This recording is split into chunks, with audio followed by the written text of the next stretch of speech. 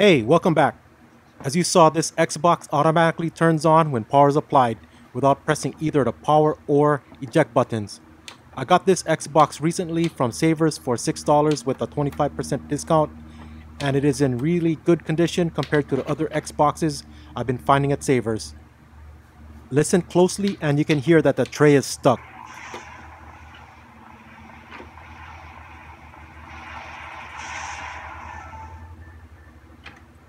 Also, this Xbox only turns off when pressing the eject button, and also only turns back on with the eject button as the power button does not respond to presses. Pressing the eject button after the unit is on turns the unit back off. In short, I have an Xbox with malfunctioning power and eject buttons with a stuck disc tray. You have found a Segaholic, where ESD safety is a top priority. This is episode 67, Xbox Savers Rescue Part 1, Clock Capacitor Removal.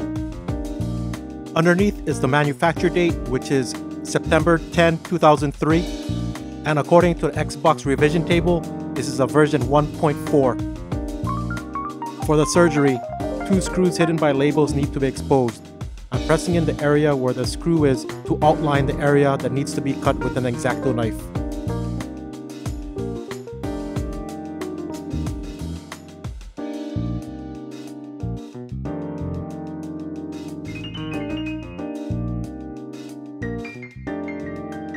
I'm using a spudger with blunt edges to lift the rubber feet, only peeling back until the screw underneath is exposed, making sure the spudger gets underneath the adhesive of the foot.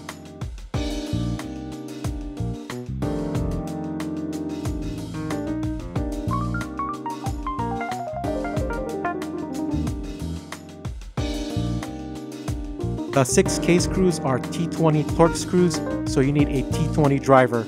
I got these long security torx bits from Aliexpress. This Craftsman ball handle I got from Amazon and is a close replica of the Vessel ball handle drivers I prefer to use. The ball handle makes driving and removing screws that much more comfortable.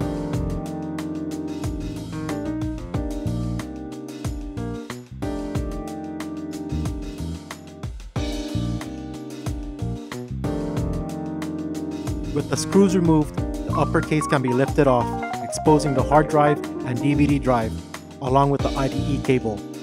A T10 driver is needed for the screw underneath the IDE cable that holds down the hard drive.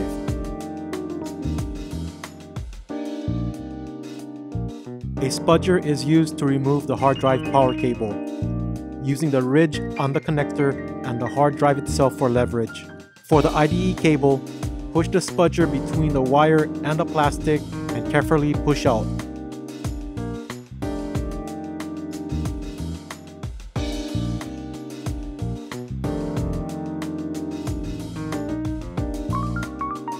With the hard drive power cable freed from the clips, the hard drive can be lifted straight out.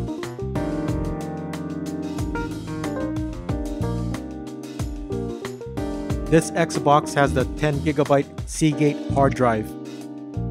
These 2 screws are also T10 torx screws, and with them removed, the DVD drive can be lifted out.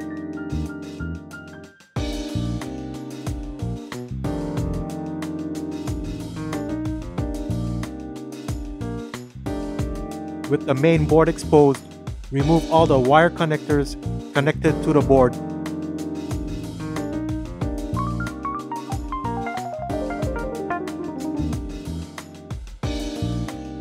The screws that hold down the main board are all T10 torx screws and are easily spotted.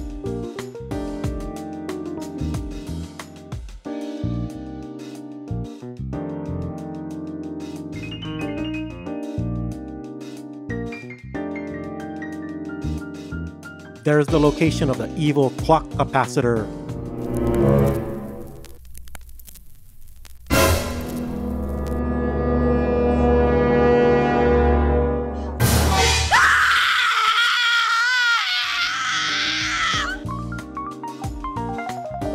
Neutralize the evil capacitor juice with some baking soda and water solution. You can twist the capacitor off if you don't have a desoldering iron. I'm using flux to make the desoldering a bit easier.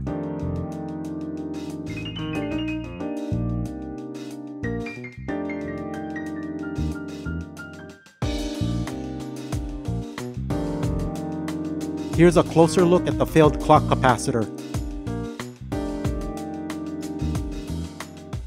And here's more clock capacitors pulled off previous Xboxes that I worked on. This one is notable for how deformed this one got.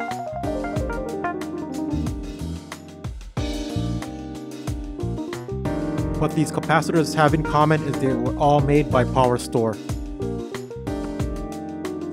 While cleaning the rest of the electrolytic fluid up, several components started coming off. Hopefully they are only part of the clock capacitor circuit. So if you have an Xbox that is not a 1.6, as those do not have a clock capacitor, don't procrastinate and remove them now. Anyways, part 2 of this fix will be released soon, addressing the power and eject button issues. So if you haven't subscribed, please do so. Aloha.